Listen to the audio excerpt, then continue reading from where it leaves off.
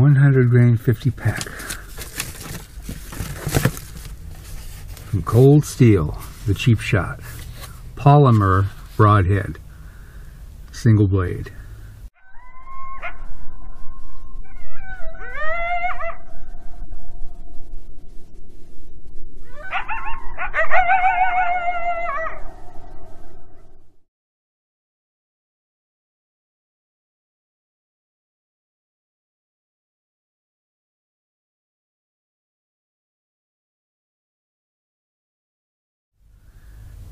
Please use caution when handling cold steel products. Knives are extremely sharp. Alright. Ooh.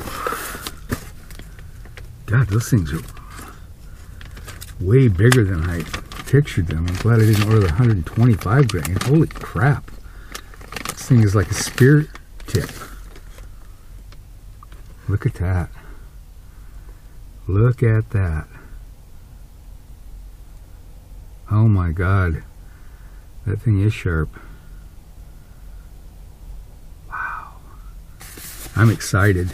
Just the thought of finding an effective broadhead that I can shoot for all purposes, including practice, is huge, because I hate tuning broadheads. It's just like a huge pain in the ass.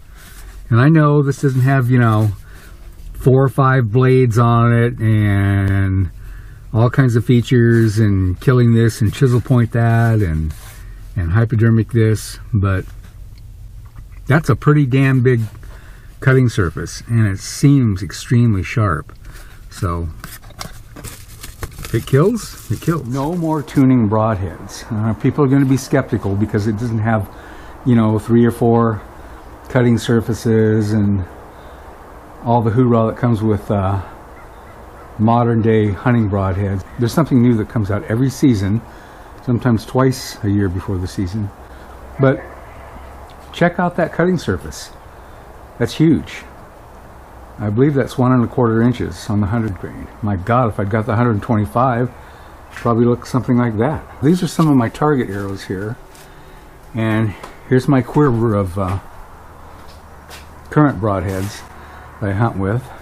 80 or 85 grain nap thunderheads, new archery products. And 3 of these cost as much as 50 of those.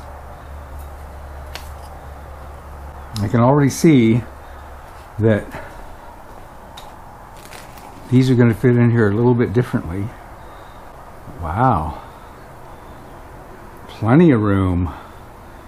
Right now with these broadheads, I've got to finesse them around and get them so they're not touching one another. But these probably just go this way. They're just going to line right up.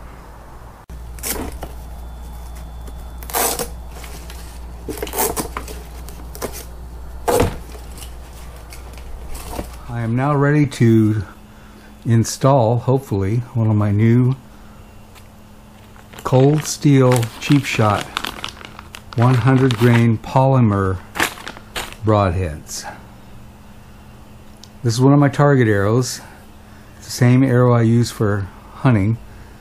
It's a gold tip 75-95, and I use the 85 grain bullet points because I shoot 85 grain nap thunderhead broadheads.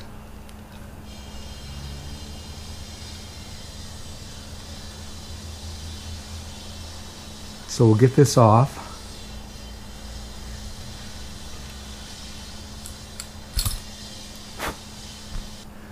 Let's see if I can screw this in. Yes, I can.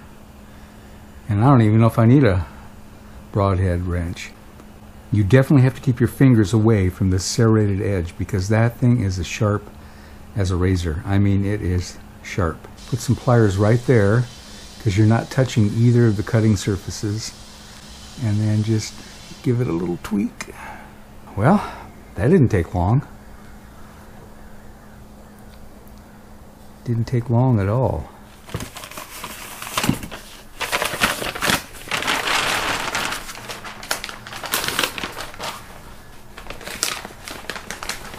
Here we go.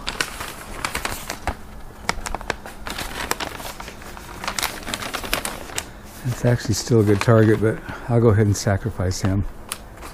I gotta make sure I keep my hand well above the kill zone.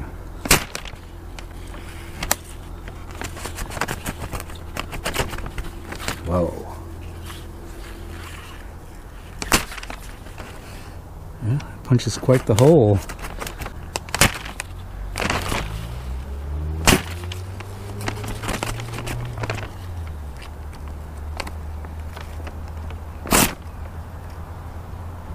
Holy crap.